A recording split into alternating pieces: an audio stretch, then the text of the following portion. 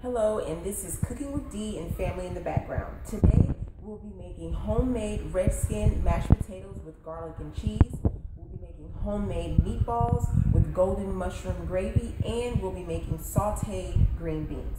So first, I'm going to show you what ingredients you're going to need. First, you're going to need a 5-pound bag of red skin mashed potatoes. You want to make sure you wash them, and you want to make sure you cut off the little buds that they can tend to have in them. So I already have those boiling over here. As you can see, the red skin mashed potatoes are boiling right here, and they've been boiling since probably about 3:30. They've been boiling, and they're almost done. You want to boil them till they're good and soft. So the other ingredients that you're going to need on today are, you're going to need some white mushrooms, and I've already cut those white mushrooms up and I've washed them, and I have about 2 cups of white mushrooms. I also have 2 pounds of ground beef, and in that ground beef I've put Montreal steak seasoning, kosher salt, or you can use regular salt, a little garlic salt. I've put chopped onion flakes. You can use real onions if you want, but I like to use the chopped onion. Britain, I'm actually recording. So you are also going to put chopped onions in, and just a little seasoning, and you're going to put a 1/2 cup of Italian breadcrumbs, and that's what's going to go in your ground beef, which I already done all of that. Next, you're going to need 3 cups of beef broth. You're also going to need 2 cans of golden mushroom condensed soup, Campbell's soup, and so that's 2 cans. If I said cups, I'm sorry, but that's 2 cans. You're going to need 1 heaping tablespoon of flour and add your water in it so to help thicken your gravy. You're going to need sharp cheddar cheese, mild cheddar cheese, and you're going to need some minced garlic. So now we already have our meatball mixture ready. We have the 2 eggs in here, and so anytime you're making ground beef with meatballs, for every pound of ground beef you want 1 egg. So we have 2 pounds of ground beef, so we have 2 eggs in here, and I put all my seasonings, and I put a 1/2 cup of Italian breadcrumbs. Next, what we're going to do is we're going to form our meatballs. Well, we formed our meatballs, and we formed them into nice size meatballs, so you can form them into whatever size you want to, but we formed our meatballs. Mine are kind of medium, so they're a nice size. So we formed our meatballs, and we're going to put our meatballs in our oven on 350, and we're going to let them cook.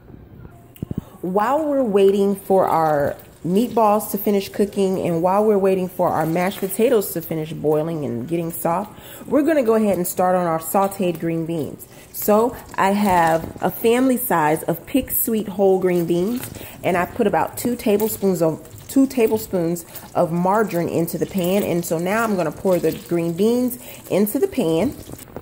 I've poured them into our pan, and I've added about 1/4 cup of water. I've added some garlic salt,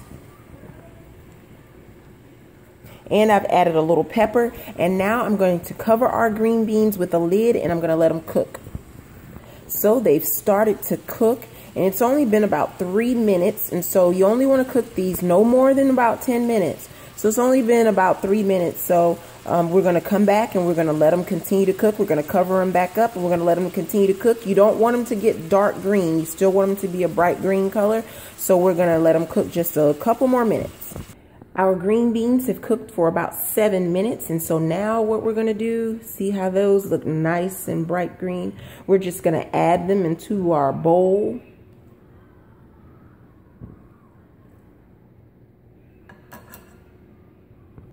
Those look nice and crunchy, and so we've cooked our green beans. Again, we've used 2 tablespoons of margarine, 1/4 cup of water, and we've added whatever seasonings that we wanted to add, which I added a little pepper and a little garlic salt, and we let them cook for about 7 minutes. So now we're going to move on to our mashed potatoes. Our red skin mashed potatoes have finished boiling, and they're ready to be mashed. And what I usually do is I have a mashed potato masher, and I just use this and kind of mash down just a little bit and mash down. And then what I'm going to do is I'm going to put my milk in, and once I put my milk in, it'll really start to come together. So when we come back, they're going to be mashed a little bit, and we're going to add our milk. We've mashed our mashed potatoes, our red skin mashed potatoes, and I've now added 1 stick of margarine. We've now added 1 cup of whole milk. We've added 1 cup of whole milk, and as you can see, our mashed potatoes are really coming together. Those are going to be nice and creamy, and you can add more milk if you want to. It's depending on the consistency that you want. So I'm going to add a 1/2 cup more of milk. So far we've done a stick of margarine, and we're going to do 1.5 cups of milk. Oh, those whipped mashed potatoes are looking great. We've also added a tablespoon of minced garlic, and we've sprinkled a little bit of garlic salt and pepper to our mashed potatoes. I've now added a 1/2 cup of cheddar sharp cheese and a 1/2 cup of mild cheddar cheese. So our mashed potatoes are done. Ooh, those look so good. So again, we've boiled a 5-pound bag of red skin mashed potatoes. After they boiled, we started to mash them, and we put a stick of margarine, a tablespoon of garlic, minced garlic, a little bit of garlic salt, a little bit of pepper. We've put 1.5 cups of milk, and we've put a 1/2 cup of cheddar cheese and a 1/2 cup of cheddar sharp cheese. So our mashed potatoes are done. Next up is our meatballs. Our meatballs are now done. They're out of the oven. And so I would say I cooked them for probably about 45 minutes. You just cook them until they're done, until the hamburger meat is done. So now we're going to begin to make our gravy. First, we want to make sure that we turn our oven on, and we want to turn our oven on about medium high. So once we turn our oven on, we're going to now add our 3 cups of beef broth. And what we're going to do is we're going to let that warm up, and we're going to let it start to boil before we do anything else. We're back, and it's part 2. Our meatballs and our broth have started to boil. So remember, we have our meatballs in here, and we have 3 cups of beef broth. Now we're going to add our 2 cans of golden mushroom condensed soup. We've added the 2 cans of golden mushroom condensed soup. Now we're going to add our flour and water mixture so that we can thicken up our gravy mix. We're adding 1 spoon, 2 spoons. We're going to stir it around a little bit. Ooh, it's already starting to thicken up.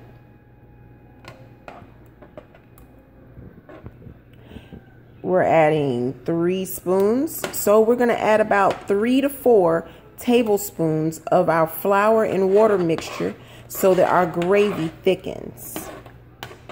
We're going to let that cook and boil just a little bit. It's now boiling. We've added a little bit of pepper.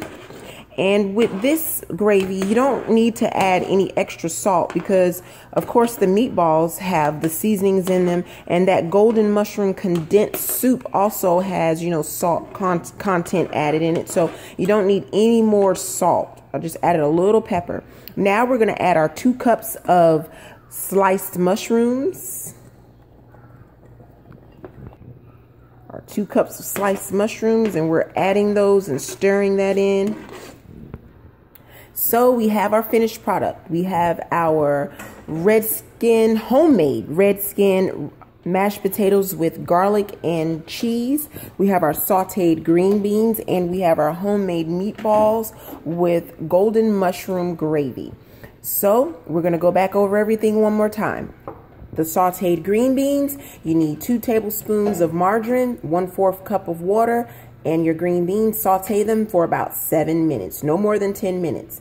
Next, we have our red skin mashed potatoes. You need a 5-pound bag of red skin mashed potatoes. Boil them until they're soft. Once you've boiled them, then you want to mash them. Once you've mashed them, then you want to add 1.5 cup of milk, a tablespoon of minced garlic, a little garlic salt, a little pepper, 1 stick of margarine. Then you want to also add a 1/2 cup of cheddar cheese, a half a cup of sharp cheddar cheese, and you want to mash them and stir them, and they're going to be nice and creamy.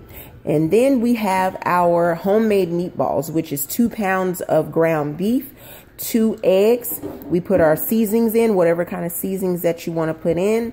Then we put a half a cup of Italian breadcrumbs and we let them cook. Once we did that, we added them to the pot and we put 3 cups of beef broth. And we also added 2 cans of golden mushroom condensed soup by Campbell's. And we also, after we did that, we stirred it in, and we stirred it in really good. And we added 3 tablespoons of our flour water mixture, which consists of a heaping tablespoon of flour. We added water to it, and we added 3 tablespoons of the soupy mixture. We stirred it up, and we added 2 cups of sliced white mushrooms, and we're finished. So we're gonna see what a plate looks like. So here's our plate with our sauteed green beans, our golden mushroom and mashed potatoes, and our golden mushroom gravy, and our homemade meatballs. So there you have it, folks. That's all for today, and it's great as leftovers. So see you next time with Cooking with Dee and Family in the Background.